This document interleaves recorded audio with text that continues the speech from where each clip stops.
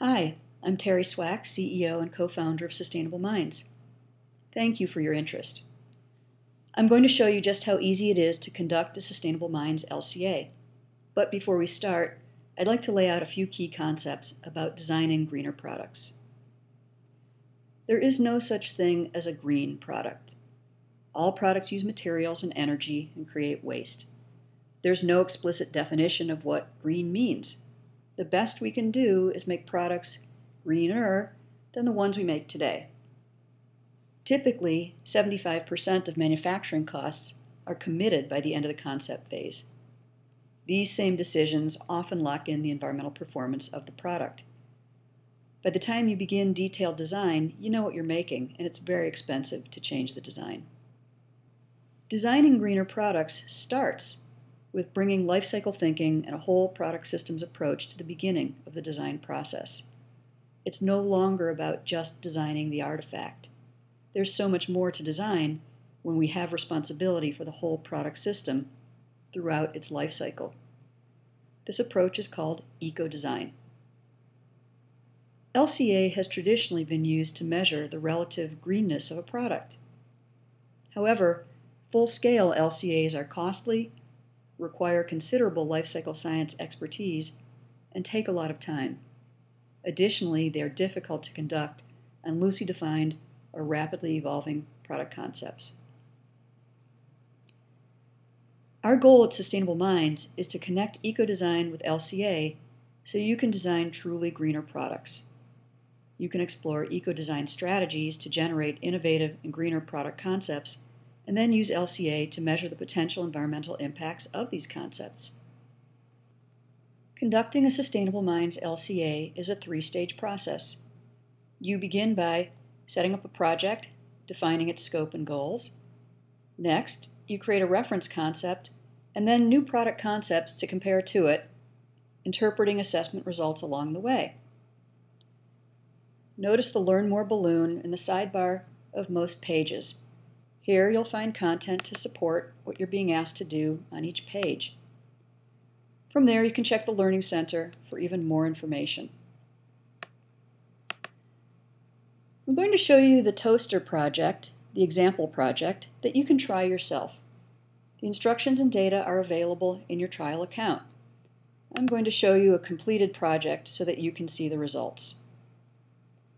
In this fictional scenario, a housewares manufacturer, Oster, has asked us to design a greener toaster than their 2008 Toastmaster. The Overview tab displays three concepts: the reference, the concept we've selected to be the final, and the best Ocala score. Notice the best Ocala score is not always going to be the one you choose to be the final. We've set up our assessment goals and scope. So let's jump over to the Concepts tab, where it's easy to generate new concepts, explore new strategies and solutions, and compare results. Remember, it's all about comparisons. Which ones are greener? Let's dive in and take a look at our reference product. Here on the Overview tab, we summarize the impacts of the reference product. On the System Bill of Materials tab, meaning the Product System Bill of Materials, we've organized the SBOM into three sub-assemblies: metal parts, housing, and packaging. We encourage people to include packaging in their assessments because most products get packaged. The materials can be entered into the Manufacturing tab two ways: by manually adding a part or importing materials from a CAD or PLM system.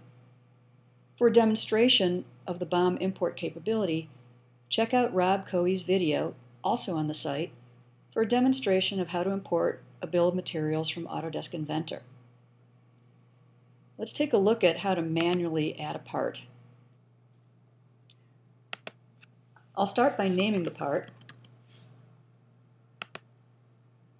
Then I'll come down here and select the type of material I'd like the part to be made of.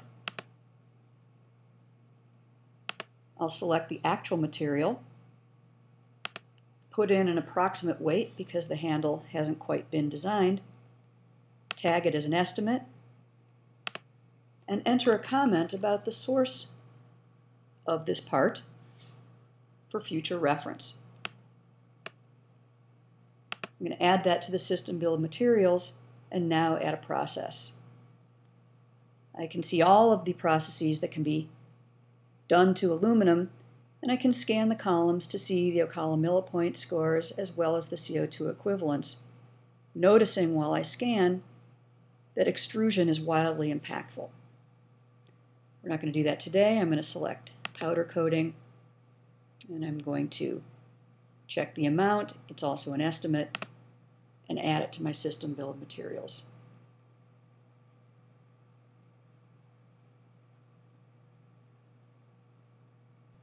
Now that we've entered materials and processes in the manufacturing phase, we can step through the other tabs to enter the information about this product system's life cycle, i.e. consumables in the use phase, end-of-life processes, and transportation, both in the supply chain and on the completed product, to your sub-assemblies and parts. Well, this is the moment everyone's been waiting for, the results. There are a number of different results views, starting with the scorecard, which summarizes the results, the impacts by SBOM inputs, which displays the top 10 most impactful inputs, and impacts by life cycle phase views, in which the life cycle phase with the greatest impacts is displayed. We will be adding more results views soon that further break down results by impact category. The impact assessment results from the reference product inform where the opportunities are for environmental performance improvement and for product innovation. Clicking on the total impacts, we can see that the greatest impacts in the reference are being caused by the end-of-life processes that we designated to the steel parts. Looking at its carbon footprint, we can see greatest impacts are being caused by energy in the use phase. Now that we know where the impacts are occurring, we can explore eco-design strategies for end-of-life and use phase to generate new product concepts that will have better environmental performance than the reference.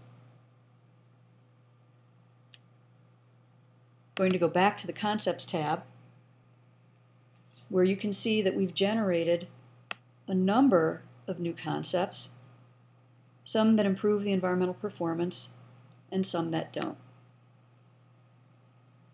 We've selected the Toastmaster disassembly as the final concept, in which we remodeled the SBOM to incorporate design for disassembly strategies, which include recycling and reuse of parts at the end of life.